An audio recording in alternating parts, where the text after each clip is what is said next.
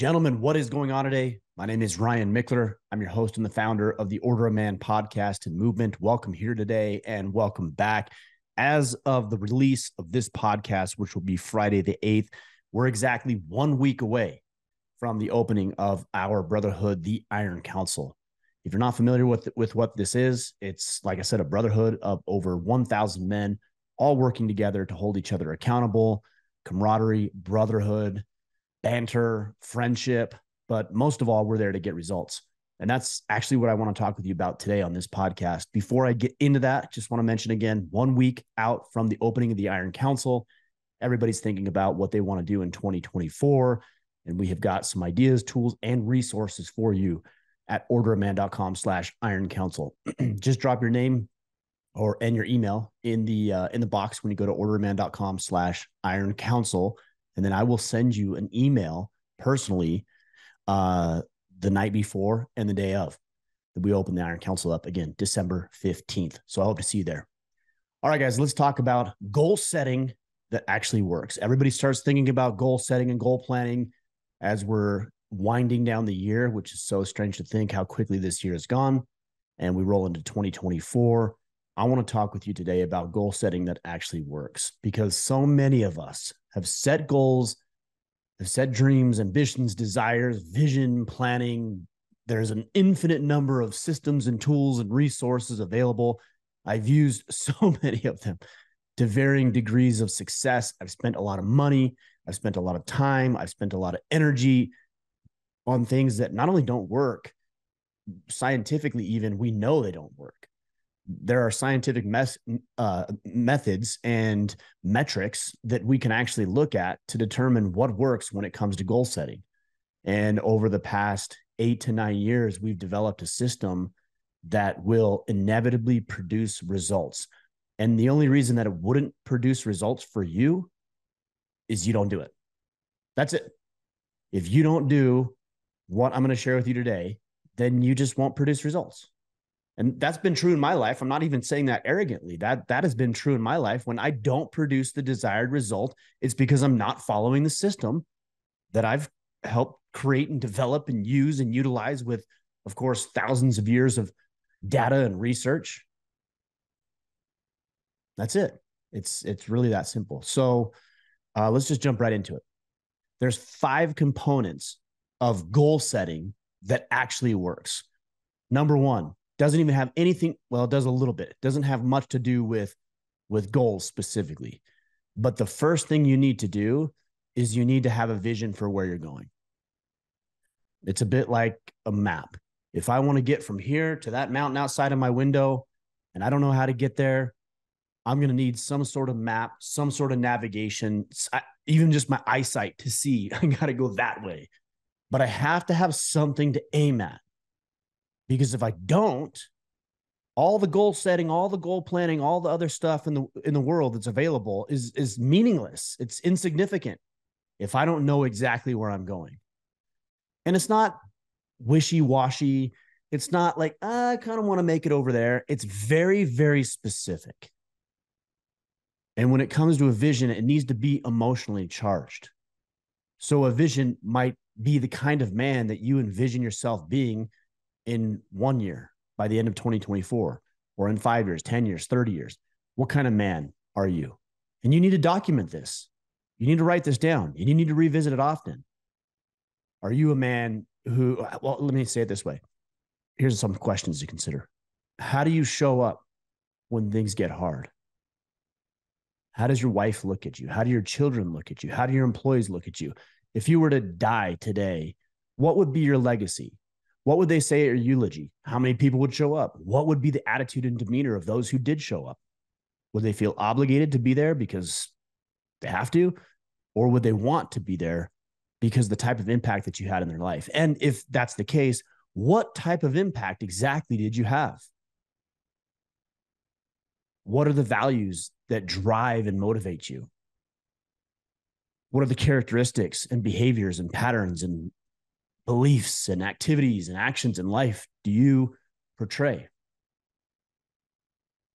If your kids, I'm giving you prompts here, but if your kids were to describe you, Would you be proud of that kind of answer? The more emotionally charged you can be when it comes to your vision, and this doesn't need to be long, by the way, but it should cover 4 key areas: your physical health, your mental health, your emotional health, and your spiritual health. Physical, mental, emotional, spiritual. And it should cover all 4 of those. It could be a sentence. It could be 4 sentences for each of those areas. It could be a paragraph or a page. I wouldn't go longer than a page, because at that point it just becomes convoluted and watered down. And if it's 2 or 3 or 5 pages or a journal or a book, how often are you going to look at that thing? Probably not very often. And it's not very specific.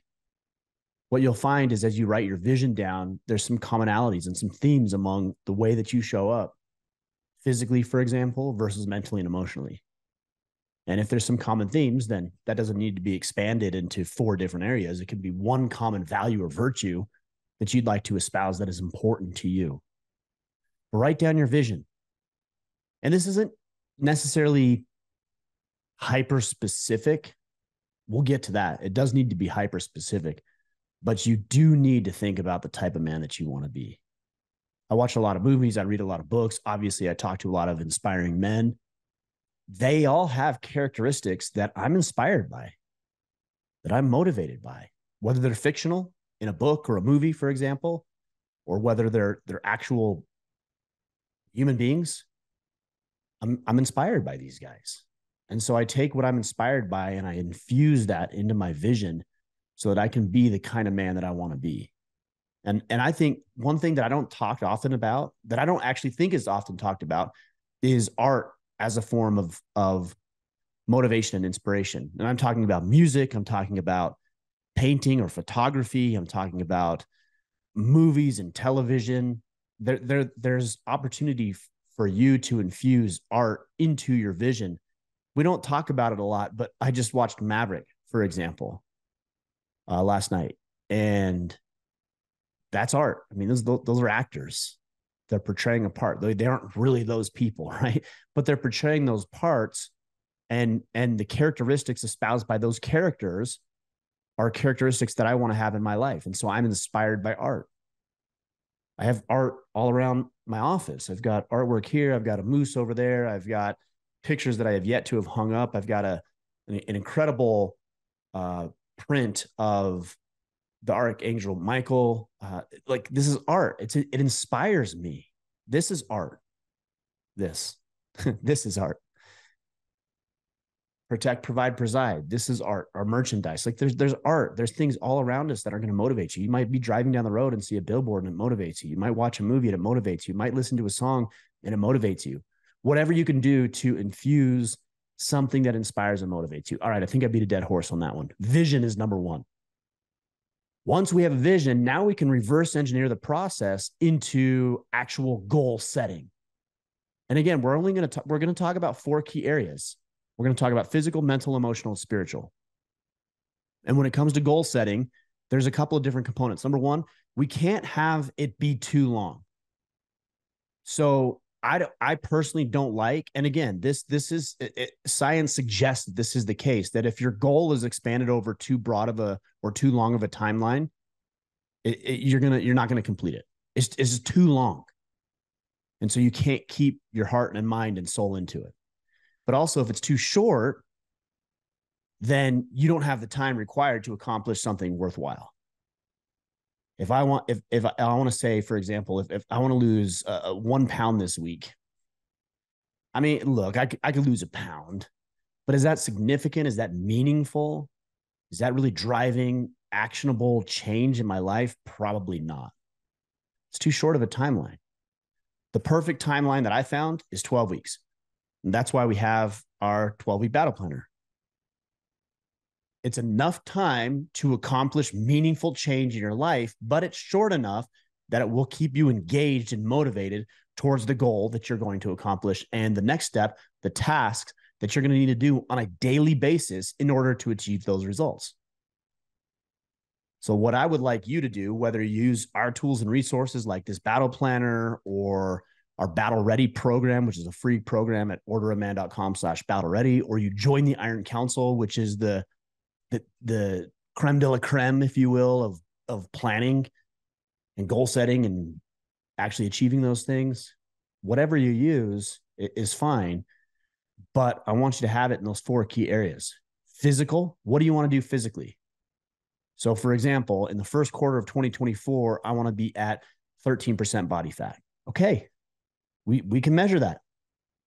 We can track that.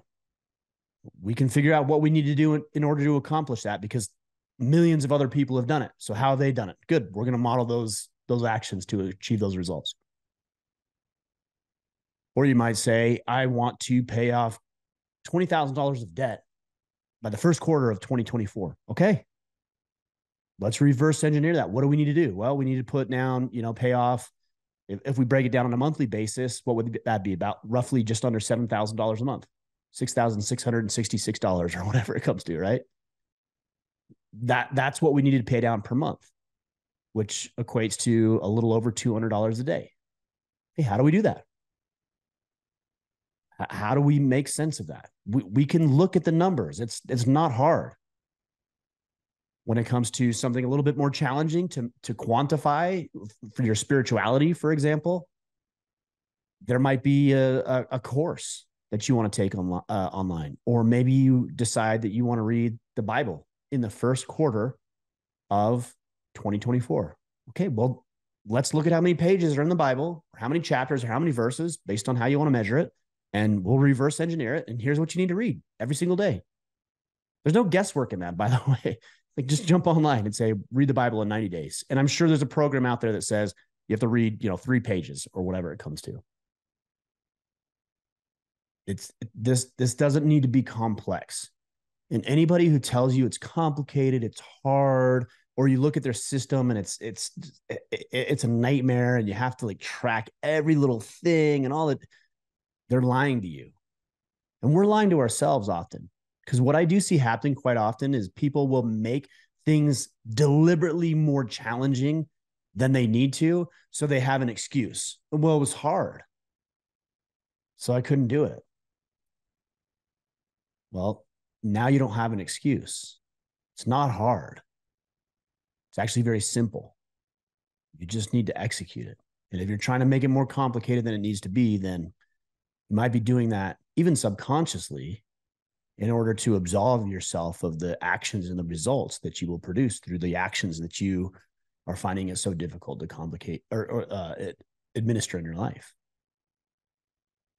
So, number 1, vision, right? Number 2 is, now we're going to have our objectives in those 4 key areas. Now, number 3, again, we're reverse engineering the process. So now we're going to move into tactics. These are things that you're going to do on a daily basis. So the example I used, one of the examples, was read the Bible in the first quarter of 2024. Perfect. What do we need to do on a daily basis? Well, we need to read 5 pages from the Bible. That's it. So we take this vision that we have, which is very emotionally charged and driven. We reverse engineer it into the objectives, read the Bible in the first quarter of 2024. And now it's very black and white. All I have to do right now is read 5 pages. I don't need to worry about anything else. This is the beauty of goal setting that actually works. I don't need to worry about anything else. All I need to worry about is hitting 5 pages every single day. Now, I think intent matters. So if we're just scrambling through it before midnight because we forgot to do it and we got busy and everything else, I don't think that's going to be as meaningful as waking up deliberately and intentionally 15 minutes earlier so you can read 5 pages of the Bible. The way we do things matters, but the objective is all the same. All I have to do is read 5 pages. If I want to pay off that $20,000 of debt, you guys correct me on the math, I might be wrong, but all I have to do is pay off just over $200 a day. For some of you, you might think that's daunting. I don't care what the goal is. For some of you, you might think that's not daunting enough. It doesn't matter to me what your goal is. If it's paying off $2,000 in a quarter, great. If it's $20,000, great. If it's $200,000, even better. I don't know what it is for you. All I'm saying is that it should be something that you can quantify, that you can measure, and that you can actually work towards. So if it's $200 a day, great. All you have to do is check a box. Did I pay off debt? Did I send a check to my creditors for $200 today? Yes or no? It's like being pregnant. It's not maybe, it's not kind of, it's not sort of. You either are pregnant or you're not pregnant. It's one or the other, male and female. You're either a male or a female. It's binary. You're not one or the other. You're a man or a woman. That's it. Same thing with the tactics. You either did it or you didn't do it. And I don't care about your excuses. I don't care about your justifications. I don't care about your rationalizations. And I don't care because I'm not attached to your results, but you are. And so you can bullshit yourself and you can tell yourself, well, I couldn't go to the gym this morning because, I had an early morning meeting. Well, why didn't you wake up an hour earlier? Oh, well, you don't know what time I went to bed. I don't care what time you went to bed. Did you say you were going to do it or not? Well, I said I was going to do it and you didn't do it. So you failed today. Doesn't make you a failure, by the way. It just means you failed today in that thing. Maybe it's not midnight yet, which means you can go to the gym after work. Well, Ryan, I can't because, I got this thing or whatever. Keep making excuses. Again, I'm not attached to your results. You are. And I know this from experience, not only personal experience, but also experience in talking with you guys. You're not satisfied with life. I'm not happy in my relationship because fill in the blank. I'm not happy with my work because fill in the blank. I'm not happy with my financial situation because fill in the blank. I'm not happy with my relationship with God because fill in the blank. I hear these messages every single day. And I've said these things. Okay, let's do something about it. Well, Ryan, I can't because I'm busy. Well, welcome to the club. Ryan, I can't because I have other obligations. Welcome. We all have obligations. Change some things around, make things a priority, make things important to you. I went to bed late last night. I woke up this morning at my alarm was set for 5:50. Like, oh, this sucks. I don't want to go to the gym. But you know what I did? I went to the gym because that's what I said I would do. And I'm not 100% on that, by the way. I wish I could tell you I was. That would be a lie. I'm not. But I went this morning and I could have rationalized it, justified it. I went to bed, like sleep's more important. You can even make a valid case that that's accurate, but that's not my objective to get 8 hours of sleep. My objective is to go to the gym. Excuse me. My tactic is to go to the gym every single day, not to get 7 to 8 hours of sleep. That might be another tactic down the road, but that's not what it is right now. This 90 days.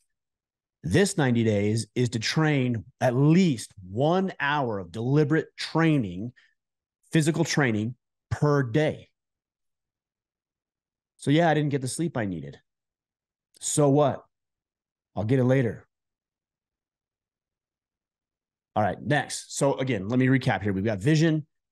We've got our objectives. We've got our tactics. And then the next thing I would suggest to you is you need checkpoints along the way. So you need to know what you're doing actually works. So if you are trying to pay off debt, $20,000 of debt in 30 days, you should be roughly $7,000 less in debt. And if you're not, then you're not doing it right. You've got to have objectifiable metrics to measure this because you're going to try to fool yourself. You're going to try to deceive yourself. I promise you will. We all do it. I do it. You're going to tell yourself you're better than you really are, that you're doing better, that you're doing more, and you're not unless you actually look at the data. I know this to be true with regards to dieting, eating correctly. I'll go in and I'll put my food in and realize I thought I was eating good. And when I go in and put my food in, I realized pretty quickly that no, I wasn't doing as good as I thought. So having these very clear, defined checkpoints along the way to let you know how you're doing is crucial. It's that simple, guys. And there's a few resources that you can use. You can go to store.ordoraman.com to pick up our battle planner. And there's a video that goes along with that. You can join the Iron Council, which opens up on Friday of next week, the 15th at ordoraman.com/Iron Council. You can join a free program called Battle Ready, which is ordoraman.com/Battle Ready, or you could do it on your own. I care. I was going to say I don't. I do care how you do it. I want you to be able to produce the results that you want in your life. But guys, it's that simple. Number one, vision. Number two, objectives in those areas: mental, physical, emotional, and spiritual. Number three, tactics that you complete on a daily basis that you can literally check off on a piece of paper or a battle planner like this. And then the last component of it is having checkpoints along the way.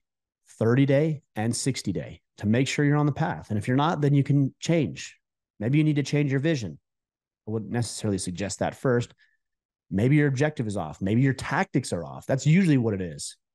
If you're not achieving your objectives, then your tactic, what you're doing on a daily basis, is not working. You need qualified people to help you understand what that is, and then you need to execute. So vision, objectives, tactics, and then checkpoints along the way.